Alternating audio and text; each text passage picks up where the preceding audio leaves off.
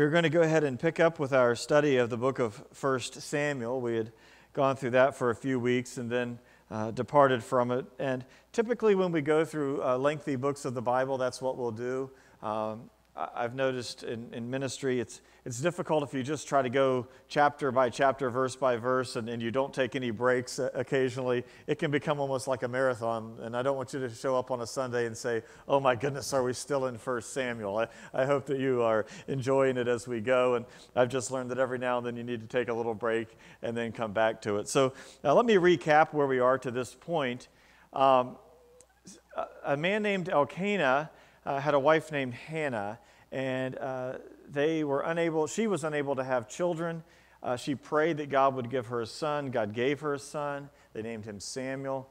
And she had committed, if you give me a son, I'm giving him back. And so she gave Samuel back to the Lord for perpetual ministry there at to Eli the priest. And so when he was a very young man, a small child, maybe 5 or 6 years old, he was taken to the temple and essentially dropped off to be a servant to Eli the priest, and his family went back home. And he served the Lord there. Of course, his family came and visited him, but that was his calling in life, was to serve before the Lord. And I will say this, just as something that affects our own congregation, that was the reasoning for Chad and Amy choosing the name Samuel for their baby, because they have given him to the Lord to serve forever. And I just thought that was a really a moving thing, to hear that. So Samuel serves before the Lord. Eli, though, is a wicked man, a very unworthy priest, and his sons are even worse. Hophni and Phinehas are their names. There is all kinds of debauchery and wickedness going on right there where people are worshiping. And God reveals to the young child Samuel that he's going to bring judgment on Eli and Eli's house. And you remember the story where Samuel is this little child, and he's asleep there at the tabernacle, and God speaks to him, Samuel, Samuel, and he thinks it's Eli, and he keeps running to Eli saying, why are you keep calling my name? And Eli finally is perceptive enough, and he says, Samuel, I think the Lord is speaking to you, so the next time you hear that voice, say, speak, Lord, for your servant hears. And God does call out to Samuel yet another time, but in that revelation, God reveals that he's going to bring judgment upon the house of Eli and his sons for their wickedness. And sure enough, that takes place. There was a great battle between the Philistines, the kind of the arch enemy of the Israelites.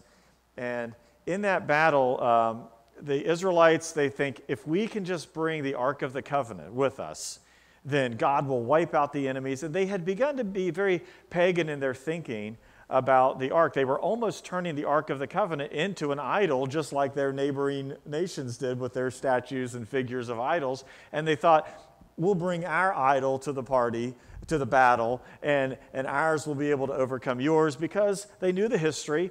They knew about walking around Jericho and the walls falling. They knew about the priest when they carried it and they set foot in the Jordan River, that the waters parted and they walked across on dry ground. And so they thought, if we just bring the God box, the Ark of the Covenant, into the battle, we'll win.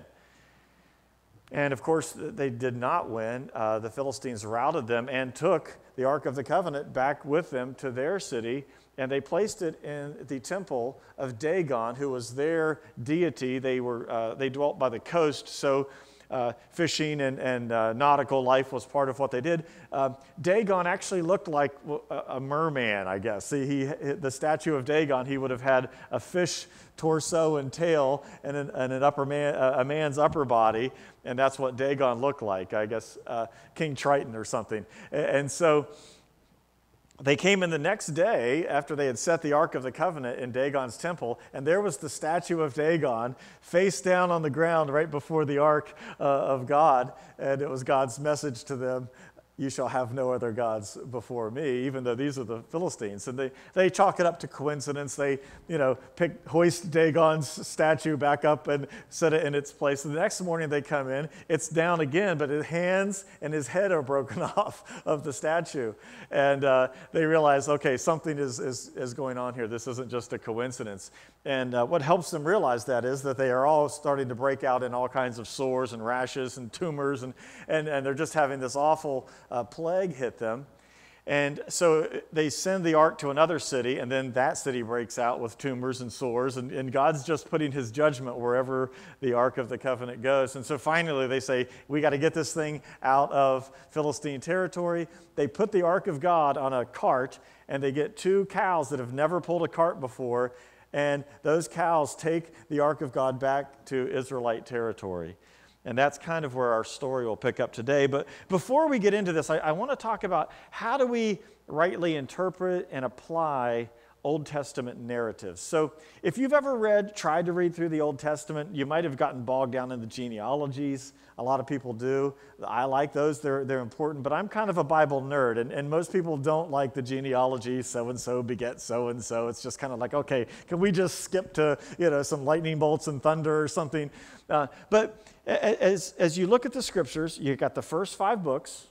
Those are the books of the law, or the books of Moses, the Pentateuch, and Genesis, Exodus, Leviticus, Numbers, Deuteronomy. Relatively chronological order from creation until they're ready to take the land of Israel. Then you get the book of Joshua. Okay, Joshua was Moses' assistant. He takes over, and so we're still in chronological order. And then the book of Ruth, or the book of Judges. So after Joshua dies, they have a series of judges. Israel would serve the Lord for a while, then they'd start falling away. They would get into idolatry, start worshiping Baal and Asherah, who are the 2 main Canaanite deities that they continually fell into worship. And so God would bring maybe one of their enemies, like Moab or the Philistines or a neighboring country, to oppress them until they realized, hey, or he might send a famine upon them or some plague until they realized we can't worship these other gods. Often God would send a deliverer like Gideon or Samson. Those are the judges of Israel. So after Joshua and Moses, you have a series of judges. Samuel, where we are, is actually the last in the series of judges before the time of the kings. King Saul being the first king, then David, and so on. So we're kind of in, that's where we are. So you have a big chunk of scripture that is Old Testament history. All right? The story really from Exodus till you get through the books of Kings and Chronicles. And then you get into the Psalms and prophets, and so it gets out of order after that because it's really arranged by type of literature, not by chronology. So those books, those history books, if you will, tell us the stories, the narratives of the Old Testament. And so whenever we read those, we have to be careful that we don't wrongly apply the story to our situation today. Okay, so let's just go over just a few things that I think are important as we read this story. And I inadvertently printed the notes very small, and I apologize for that. So small that I'm having to use reading glasses to read my own. I don't know if you have binoculars or not, if you can see that, but that is my fault. Now, remember, first of all, that these accounts in the Old Testament, these historical accounts, are predominantly descriptive, not prescriptive. Okay? So they're telling us this is what happened. They're not necessarily telling us this is what you should go do.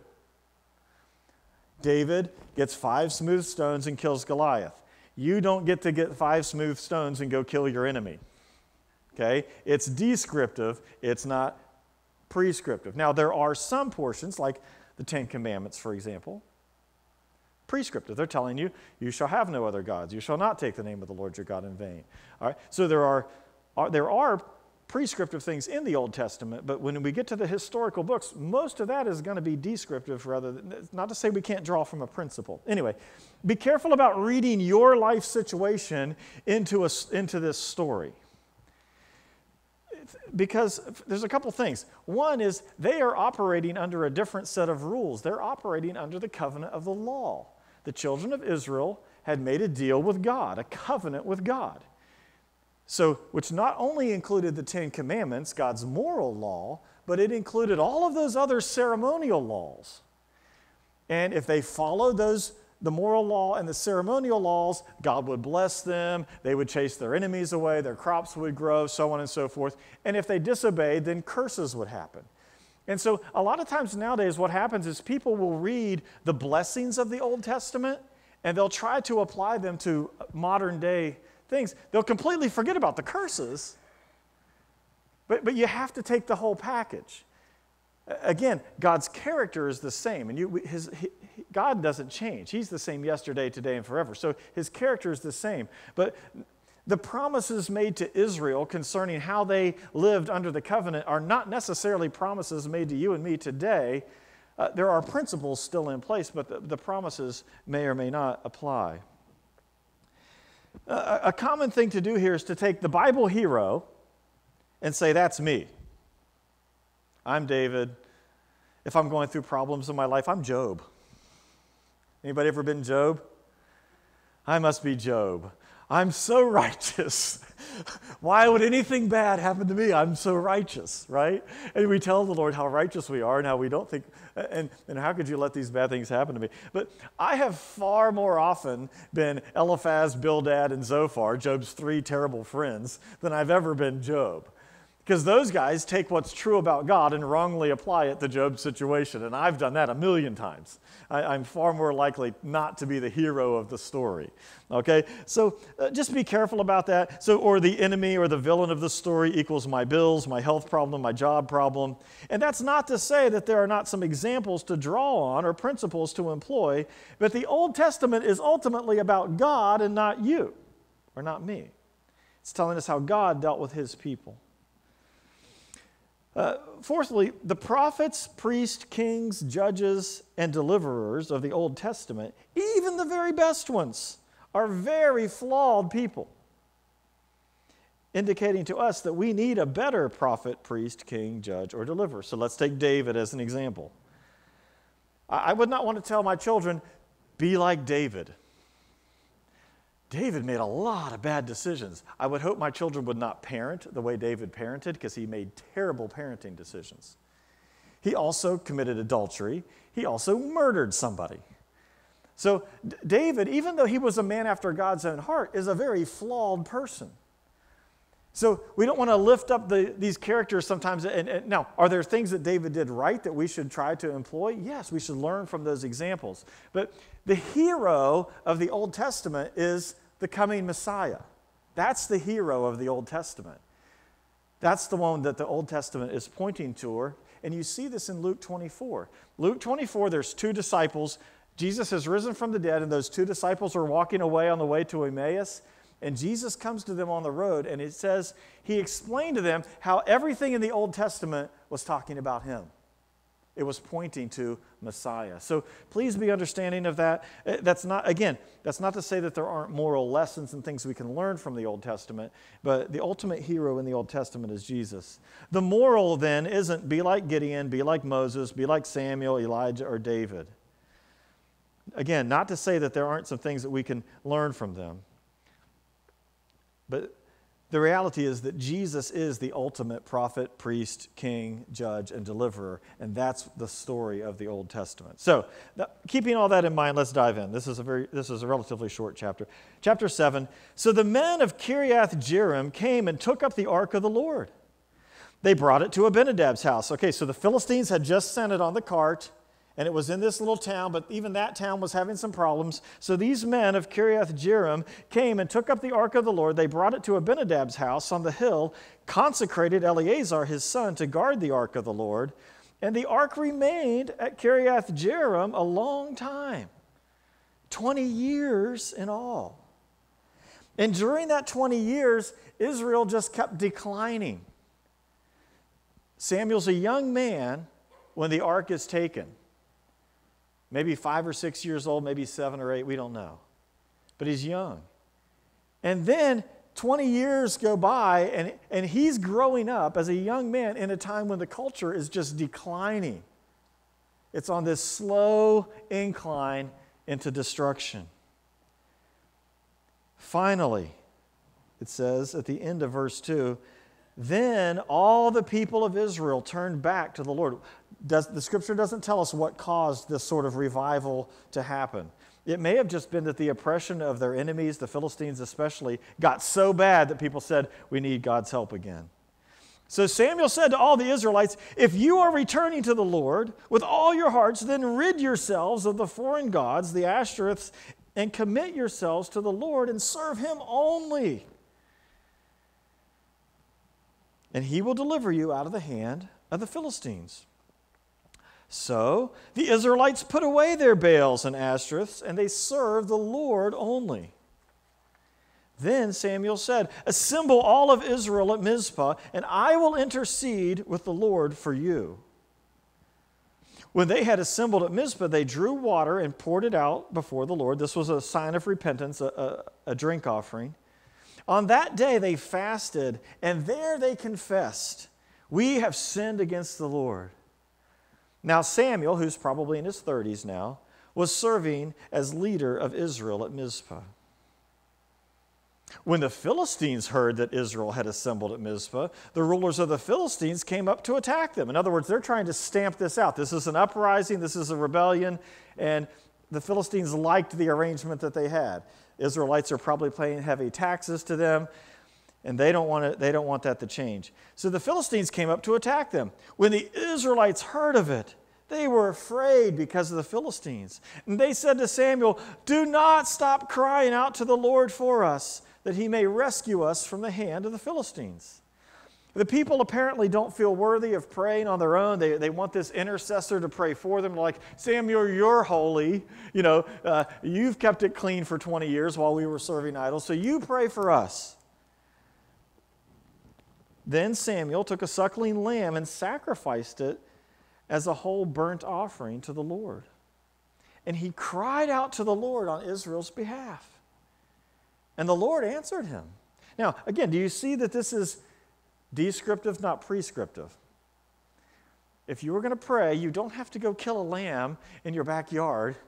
Okay? Aren't you glad that this is descriptive and not prescriptive? Okay, it's not telling us what to do, it's telling us what they did. This was a symbol. The sin meant there had to be a sacrifice. And so that's the sacrifice that Samuel has offered here. While Samuel was offering the sacrifice, offering the burnt offering, the Philistines drew near to engage Israel in battle. But that day, the Lord thundered with a loud thunder against the Philistines and threw them into such a panic that they were routed before the Israelites. The men of Israel rushed out of Mizpah and pursued the Philistines, slaughtering them along the way to the point below Beth-kar. Then Samuel took a stone and he set it up between Mizpah and Shem, and he named it Ebenezer, saying, thus far the Lord has helped us. This is not to be confused with the previous Ebenezer that was mentioned in chapters 4 and 5. So this was something that the Israelites did. Whenever God saved them or rescued them or fed them or delivered them, they would build a pile of stones or set up a great stone, and it would be a remembrance. And so someday when their child would walk by and say, hey, Dad, what's this stone about? They would say, well, that's the Ebenezer. That's the stone that tells us that God helped us against the Philistines. And they would tell the story. So it was a tangible reminder that was set up, a visible reminder for something that they could tell their children and grandchildren and future generations. This was set up because the Lord helped us in this particular situation. Verse 13, so the Philistines were subdued, and they stopped invading Israel's territory. Throughout Samuel's lifetime, the hand of the Lord was against the Philistines. The towns from Ekron to Gath that the Philistines had captured from Israel were restored to Israel. And Israel delivered the neighboring territory from the hands of the Philistines, and there was peace between Israel and the Amorites. Samuel continued as Israel's leader all the days of his life. From year to year, he went on a circuit from Bethel to Gilgal to Mizpah, judging Israel in those places. And so people could, if they had a dispute, they could bring it to Samuel. He would act as the judge. He would look at the law of Moses and see how it applied to their situation. But he always went back to Ramah, where his home was, and there he also held court for Israel and built an altar there to serve the Lord. So what are the takeaways from this passage this morning as we close? The first is this. Did you catch that it took 20 years? It took 20 years for them to finally say, we have to repent. And there's a couple of things that I get out of that. First of all, I think, oh, Lord, please don't let it take 20 years of constant decline for your people to have to say, oh, we need the Lord. My guess is that it was probably a slow decline, almost imperceptible at times. They didn't even realize that they were slipping down the slope until finally one day they looked back and said, look at where we've been and look at where we are. And, oh, it's awful. And some of you have lived long enough to see our own culture go down a slope. Man, I hope it doesn't take 20 years. But the other side of that is God is so patient with them. I mean, he could have sent firebolts and lightning and everything. I mean, right after the first year, after the first month that they turned away. But God pursues and waits for that repentance to happen. It reminds me of the story of the prodigal son. That father, his son took the money, he went, he wasted it. It probably took some time for that boy to waste the money and end up in the pig pen. No job, really, nothing to do, nothing to eat. He's in a pig pen. And when he comes down the road, who's the first person looking for him? It's almost like the father had gone out every single day and looked at the front porch. Every night before he goes back in at sunset, he just looks down the road just to see if anybody's coming. And God here demonstrates astonishing patience. Aren't you glad that God has patience? Man, He's still working on each one of us. Yeah, our justification happens at the cross, but sanctification, that's how God makes us into the image of Jesus, and it takes a long time. And for some of us, it's taken a little longer than others, isn't it? Have you ever looked at your life and you said, I really thought I'd be closer to Jesus by now, to His image, but God is patient, and He just keeps working on us and working on us. And He was waiting for Israel to repent, and when they did repent, He was there to deliver them. Secondly, did you notice that the people demonstrated fruits of repentance? They didn't say, oh, we're so bad, we sinned against God. Hold on, we've got to go, we've got our Baal service or our Asherah service that we've got to get to also. No, it says they put away those gods. There was tangible action that demonstrated that they had repented, that it wasn't just I'm sorry. See, the New Testament says there's two types of things. There's what the New Testament calls worldly sorrow. And worldly sorrow is not repentance. Worldly sorrow is, I got caught. Oh, I got caught, and now I've got to deal with the consequences, and I hate these consequences. And however I can get these consequences to stop, I'll do that. But then I'm going to keep going back and do it. You know, if there's a way that I can keep doing what I was doing and avoid the consequences, that's worldly sorrow. It's not repentance.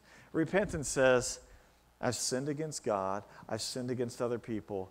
And I'm not going to do that anymore. And I'm going to do, in my part, whatever I can to make it right. In the Old Testament, it was the principle of restitution. If someone had stolen, in order to show that they were repentant, they gave twice the amount back. Remember when Zacchaeus, he had been a swindler as a tax collector? And he said, not only am I going to give it back, I'm going to give a lot back. I'm going to give more back than what I took. And Jesus said, salvation has come to this house today. In other words, this is real repentance because it's demonstrated by a tangible change of heart and a change of action. There was fruit of repentance. True repentance will bear fruit. Thirdly, Samuel was the mediator between Israel and God, who interceded and offered a sacrifice on their behalf. We have a far better mediator, Jesus, who intercedes for us and offered Himself as a permanent sacrifice for our sin. You remember John, when he saw Jesus coming down the road, said, "Behold the Lamb of God who takes away the sin of the world." The sacrifice that Samuel offered, it was for a specific time, but sacrifices had to keep being offered and keep being offered and keep being offered. To the point where in the book of Isaiah, it's fascinating, God says through Isaiah, I'm tired of your sacrifices now. In fact, God says, I'm tired of your services, your solemn assemblies, your feast. I'm just sick of it. I don't want any more sacrifices. I want obedience. Stop sinning and then just sacrificing. Sin and sacrifice, sin and sin and sacrifice, sin and sacrifice. They were just caught in this cycle. They weren't changing their heart. In fact, God says, tear your heart and not your garment, because they would tear their garments as a sign that they were sorry for their sins. But then they kept doing the same thing that they just said they were sorry for. And God says, no, rend your heart and not your garment. God had grown weary of all of their sacrifices because their hearts were not changing. But the scripture says of Jesus in the book of Hebrews that he goes in to the mercy seat in heaven and once for all time offers his blood, not the blood of bulls and goats and sheep and stuff. But those things were a picture pointing to the sacrifice Jesus would make. But Jesus on the cross offered a once for all sacrifice for sin. He is the Lamb of God who takes away the sin of the world. Lastly, it's appropriate to establish some remembrances of how the Lord has helped us, because it brings glory to God and shares our story with the next generation. Now again, this is not a prescriptive passage, it's a descriptive passage. So I'm not telling you to go and build a stone pillar or hoist a big stone up somewhere in your yard, but look for opportunities, Ebenezer's if you will. Look for those opportunities to share how the Lord has helped you to this point, because it shares the story to the next generation, that they can look back and say, you know, my grandpa told me about this time where the Lord helped. My grandma, my dad, my mom, they told me this story, and it's how God answered their prayer, and he helped them to this point. You got to share that. Not only share the prayer request, but share how when it got answered. Make sure that there's glory to God given when the prayer gets answered. So, and if there's tangible ways and visible ways to put something there that people can say, hey, what's this about? It might be as simple as this. Maybe a passage of Scripture in a frame on your wall in your house. That when people come in, they say, oh, that's a nice verse. What's that about? Well, let me tell you about this. This was the time when this was going on in my life, and I prayed, and the Lord helped me through this situation. It's an Ebenezer. It's not a stone in your yard. And again, this is not a prescriptive passage telling you that you have to do this, but it's certainly something that we can learn from. It's a tangible way to share the story that gives God glory to the next generation. Father, we thank you for your great love for us. I pray that you would help us find opportunities to share the story that brings you glory. Lord, I thank you that you are a better mediator. You're a better judge. You're a better priest. You're a better prophet, a better king, a better deliverer than any of the heroes we look at in the Old Testament. Lord, as we read these passages, I pray that you would just draw us to yourself. And I pray that even through the lens of the Old Testament, we would be able to lift you up, that you would draw men to yourself. God, I pray for our nation. Lord, please don't let it take years and years of decline for us to turn to you. Lord, not just for our nation, but for your church, your people who are called by your name. Let us not be comfortable with years of spiritual decline before we would call out to you and beg you for revival. So we pray now that you would send revival upon us. Revive your people first, Lord, that we may be a light in the darkness. Remove the covering from the light so that it can shine brightly. Help us to lay aside the weights and the sins which easily beset us, and run with endurance the race that is set before us, looking unto Jesus, the author and finisher of our faith, we ask in Jesus' name. Amen.